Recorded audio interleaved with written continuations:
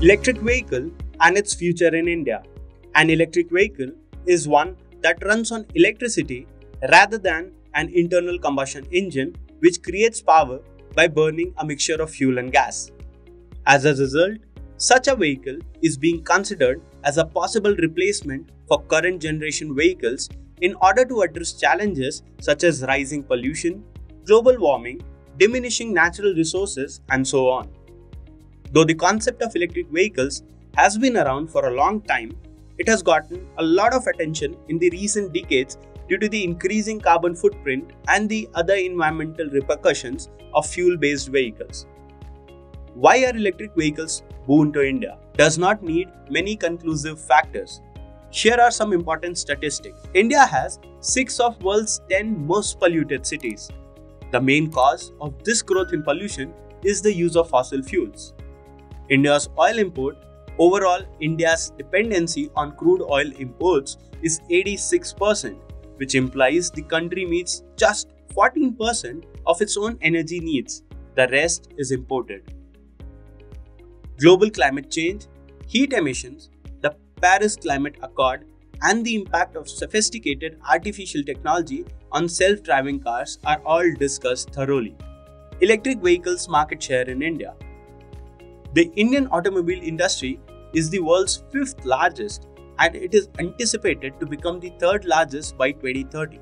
According to the India Energy Storage Alliance, the Indian EV market would develop at a 36% CAGR. As India's population grows and demand for automobiles increases, reliance on conventional energy supplies is no longer a viable option as the country imports over 80% of its crude oil.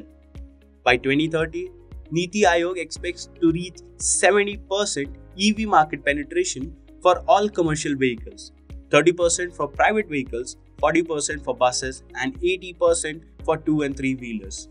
This is consistent with net zero carbon emissions by 2070.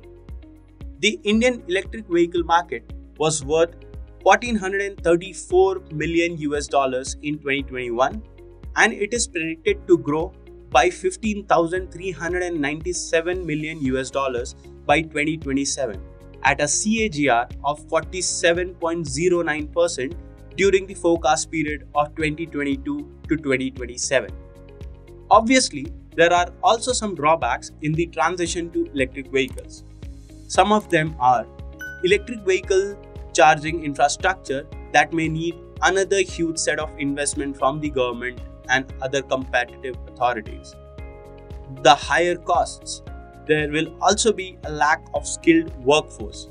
The technology that we currently hold is very limited, and also the import of electric vehicle components and materials. Electric vehicles are the wave of the future. Manufacturing businesses are putting in more efforts into transitioning from traditional automobiles to electric vehicles. There are several advantages to owning an electric car with the appropriate level of functionality and infrastructure.